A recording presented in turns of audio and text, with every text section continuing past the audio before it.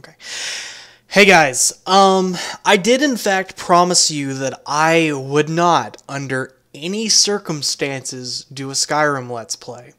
But with the Steam Workshop coming down a few days ago, I think it was 3 or 4, and about 2 million mods downloaded already, I thought I might actually do it. I may actually make a complete and total Skyrim Let's Play, because I know there were a lot of people that enjoyed it, and I want to play it, but I don't think it'll be that bad for me to actually record something like that. So, let me tell you what I'm going to do here. I'm going to be doing the Skyrim Let's Play on the side whenever I feel like it, and it will be in addition to whatever other content. Because here's the thing with, I know I started a lot of Let's Plays recently. It seems like I'm getting divergent on several different things, but the problem I'm having with recording right now is that in certain resolutions, my computer really can't deal with it. Like, BioShock is okay, Star Wars The Old Republic is okay, and as a result, I'll probably finish up those two games or do a bit more of those two games sooner than later. But Fable, I gave up on because it was too horrible. And Splinter Cell Chaos Theory is very, very hard, but doable. But I ended up having to I recorded an episode of Chaos Theory, only to have it, like, screw up and explode, and it was awful. It was just god-awful. So what I want is a game that's new enough to where it will be compatible with Fraps, and I can run it in the right resolution without having to stress out over deleting everything and having to refilm and just awfulness.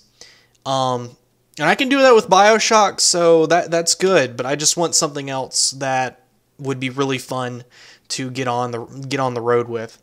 So that's the gist. I am diverging into way too many Let's Plays, but I'm just doing what I want to do. And that's kind of where my channel's going right now. I'm doing what I have the most fun with. And if I take a long break from a Let's Play, it's usually because I got irritated at it, and that's just kind of the deal. So you can consider this a confirmation. I am actually going to be doing a Let's Play of Skyrim. And it's going to be the full thing. I might actually end up doing the Dark Brotherhood. No, I'm not. I've already done the Dark Brotherhood, so what I'm going to end up doing with the Dark Brotherhood is I'm going to do the alternate story, which is what happens if you actually kill Cicero in the very, very beginning, and I'm going to bring down the Dark Brotherhood in its entirety and just kill them all off right off the bat. And that'll be a lot of money gone, but that'll be something different, so I can say I've actually done something different with it. So that's the thing. Tell me what you think, guys. And before I get on the road, I want to go ahead and read off all of these mods that I've installed. It's absolutely ridiculous, just so you have a list.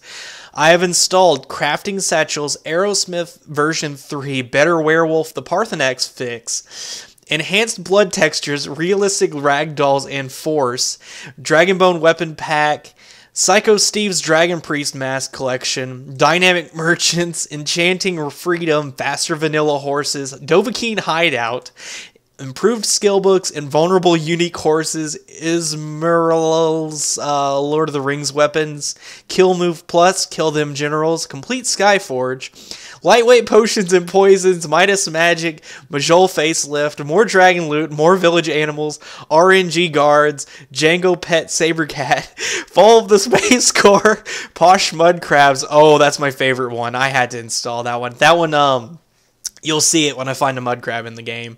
Reduced Distance NPC Greetings, Assassin's Creed Brutus Armor Pack. That one's not a mod right there. House Map Markers by Smakit. Sounds of Skyrim. That's an awesome one from what I've heard from multiple people, and I'm hoping that music won't be copyrighted, but Sounds of Skyrim, The Dungeons, is amazing, and I recommend that to everyone. Even if you don't like modding Skyrim, to install at least that one. Specialized followers, unarmed warfare, and Skyrim levels can level up. Leveled items can level up, which adds a new item called the Experience Hammer to use on your items so they level with you. And that's all of the mods I'm using. There are 34 of them. Some mods that I was going to include but didn't feel like it include the Randy Savage mod. I thought about it, didn't want to. The Zoidberg mod for mud crabs was really funny, but it conflicts with the other mud crab mod, I think, so I'm just going to leave that one alone. The biggest one, I just didn't want to do the Randy Savage mod, because I think it would have just gotten annoying eventually. It's funny, don't get me wrong, but all the time, I don't think so. So, that is what we're doing, guys.